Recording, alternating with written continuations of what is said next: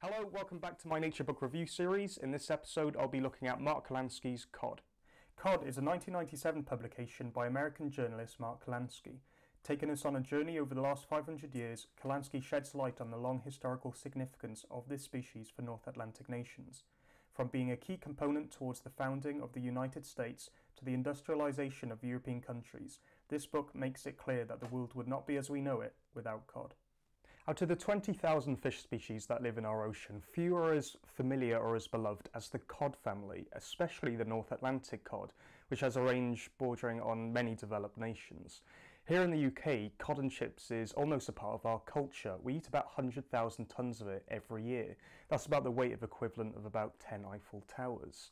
And we've been fishing cod for quite a while. Cod fishing goes back all the way to the time of the Vikings 1,000 years ago, and certainly no fish has had more of an impact on politics or foreign relations. However, since 1992, cod's become a poster species for overfishing ever since the Newfoundland stock completely collapsed. This led to the loss of about 40,000 jobs, which is still one of the largest layoffs of all time. And here on the other side of the pond, we've really struggled from stopping the same thing from happening to the North Sea stocks. So with all that in mind, having a biography of this species does make a lot of sense when you think about it, particularly now there are still lessons to be learned. The author of this book is Mark Kurlansky, who's actually equally at home writing children's fiction.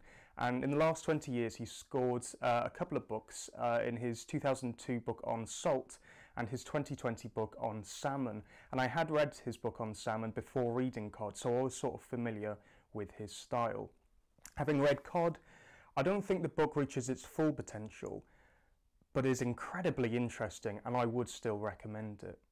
So just a bit on the structure of the book. The book comes in three parts. Part one is on the early history of cod fishing. Part two is on the development of the industry and the conflicts that emerged, particularly between Great Britain and Iceland.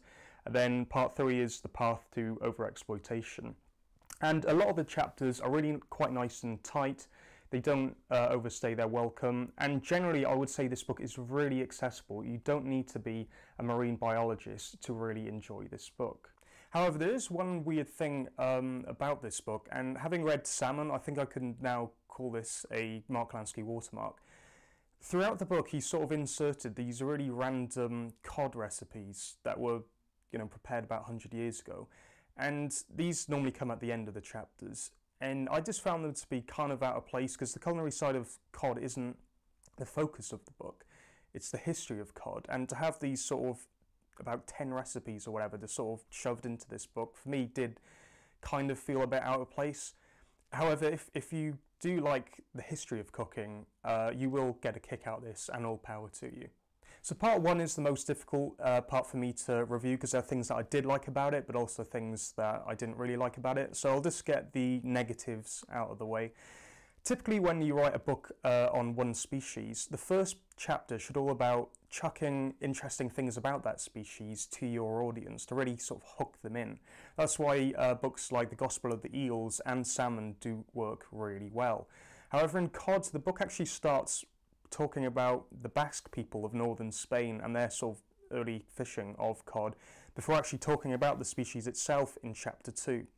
And I would have switched these chapters around because the first chapter of this book is kind of weird. It doesn't feel like an opening to a book. It feels like it was cut and paste from somewhere in the middle section. And I do get the impression that maybe in an earlier draft, chapter 2 was actually the beginning of this book. I also would have liked a bit more on the Vikings, considering they were the first group of people who really fished cod. I think they deserved at least a chapter, but in this book they're only given a few short paragraphs. All that aside though, there's a lot of really interesting things in part one. For me, I was really surprised just how important this species was to the development of some European nations, especially Iceland, and also towards the early centuries of US settlement. I think there's a sound argument that if it wasn't for cod, the USA might not have actually got their independence as quickly as they did. And another thing that really surprised me, probably the biggest thing that surprised me, was that cod fishing was actually a key factor towards the slavery that developed in the West Indies. They were the main food staple of the slaves.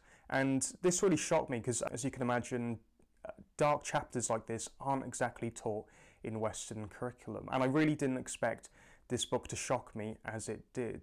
And I would say that part one impressed me enough for me to recommend this book solely on that section. It is really, really interesting.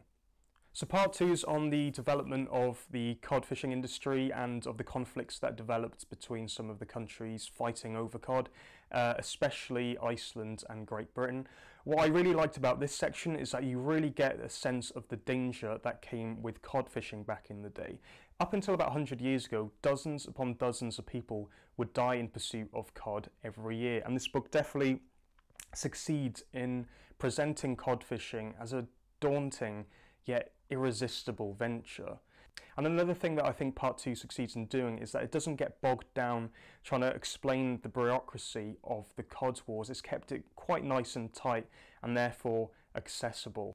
If I was to give one criticism for this part, I think some ports are mentioned quite a few times, and I think maybe just having a map just to show us where some of these places are would have been handy, but I think overall part two is really solid and just as interesting as part one.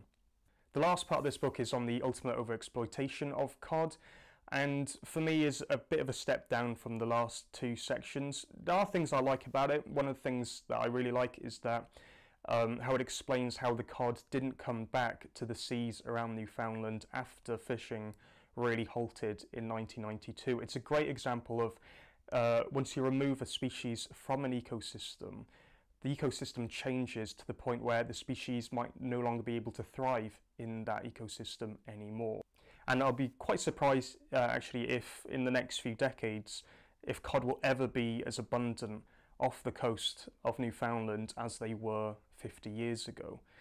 However, part three, I was really disappointed kind of with the ending, which I found kind of a bit weak, and this is exactly how I felt after reading Salmon. I think Mark Lansky's strength is kind of in his middle sections of his book rather than the ending.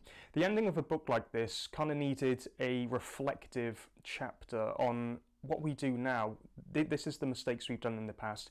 What do we do now to ensure that cod is fished sustainably? And we don't really get there.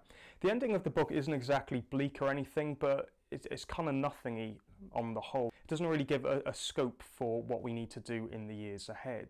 However, considering this book actually did come out over 20 years ago, I would say that if you really want to know what needs to be done for fishing sustainably, the best place to look for that would now be online. However, up until that point, the book did really impress me, so it didn't kind of tamper on how I felt about it overall, and I would still recommend you reading this. Cod is a very, very interesting book and was probably one of the most memorable books that I read last year. If you have read it already, do leave a comment. I'd be very interested to know your thoughts about this book, and as usual, if there's any books you'd like me to review, then please do leave a comment below as well. Up until next time, thank you very much for watching and have an excellent rest of your day.